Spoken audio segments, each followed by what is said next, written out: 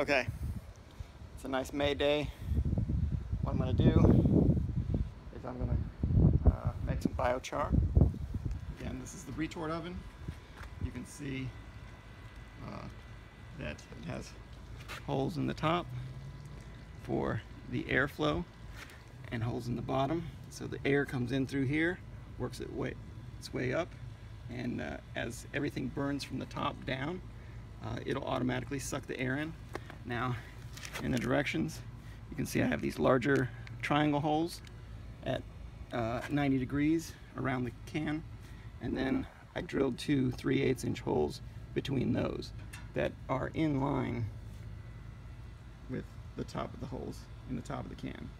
So above the triangle holes are 3 holes, and then in the sides there's just 2 holes at the bottom and 2 holes at the top. Inside your retort oven, which is a 30-gallon drum, you can see in the bottom there's a cross of holes, 1, 2, 3, 4, 5. Those are the only holes in this can. You want it to build up pressure and push the gases down through those holes, but you don't want flames getting up in here and burning this wood in here. You're basically cooking all of the cellulose out of the wood and leaving pure carbon when it's done. One last thing I forgot to mention here is the distance between the outer barrel and the inner barrel is exactly 1.5 inches. So if you rip 2x4s, it makes good kindling for around the edges. Now, I ripped all of these at 1.5 inch, but they kind of just sit in here like this. But you can shove other stuff like sticks and things like that. Also, the other thing I wanted to mention in here is that these are cut up into small pieces. You don't want too thick of a piece of wood, especially in the hardwoods, because it won't carbonize all the way through and you'll have brown spots in the inside. So you want to make this, no more than 2 or 3 inches thick on any one side. That's why all this hardwood is cut up. Now you can see that this is a mixture of soft wood and hardwood, and that gives you a good biochar mix. So you always want to mix that up and have some soft wood, soft sticks, and some hardwoods in there. Top is on. It's filled to the very top. Now I'm going to cover all of this with the various sticks, and I'll probably throw a couple extra pine cones on top of that so it burns fast. I'll probably throw a couple of those pieces of hardwood on there too, so we get a good long burn on the top. The stuff inside has to be dry, so leave it out in the sun for a day. Don't do this right after a rain. You'll get a bad burn and you'll get brown spots. You don't really want that. Okay, and then just make sure that all the wood inside is not like any kind of manufactured wood with glues or anything like that. It has to be like natural. If you used a pallet that had weird chemicals on it, don't use that. Okay, I still have to fill in these little gaps here and make sure all that is really packed down nicely so we get a good burn down the sides, because that's what keeps it going and keeps it at 700 plus degrees inside this can. This lid is just on like a friction. I didn't clamp it down or anything. You don't have to. Some of the gases escape through the top too, and that's okay. You just need to make sure no flames get it down in there, because that'll ruin your carbonization. Okay, it's packed and ready.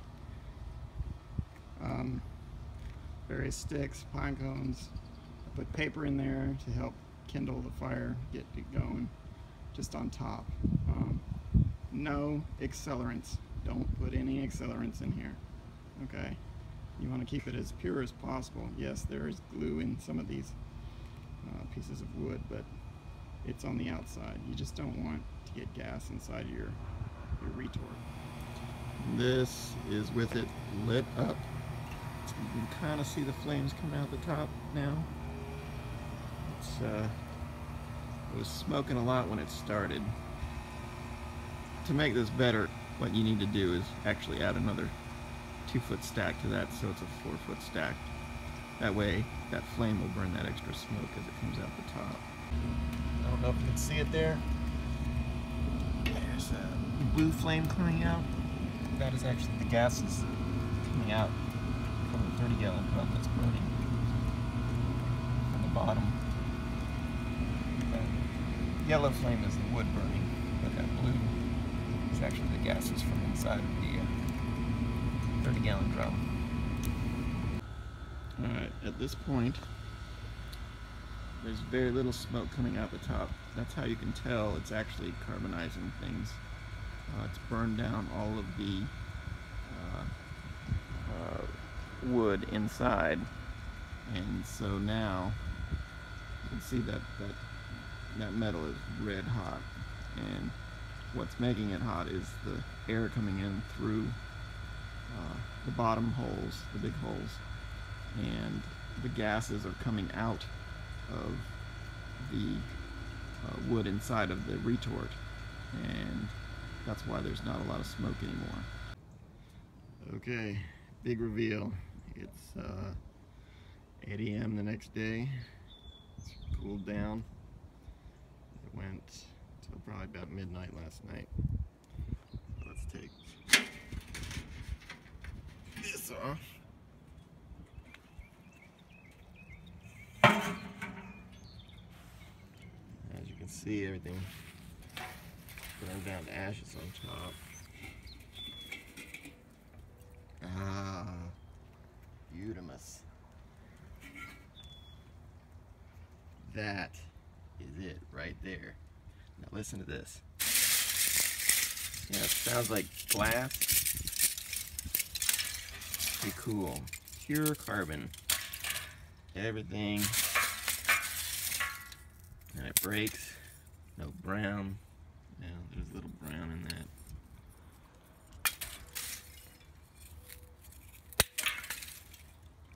Nice. These things are cool. That's what I like doing. Pine cone is shatter. But that's what you're looking for, is that glass sound when it shatters. Pretty cool. See, it dropped almost 40% this time. There was a lot of air in there, so that's probably why. Airspace. But that's how you make the charcoal for the biochar. Now we have to charge it.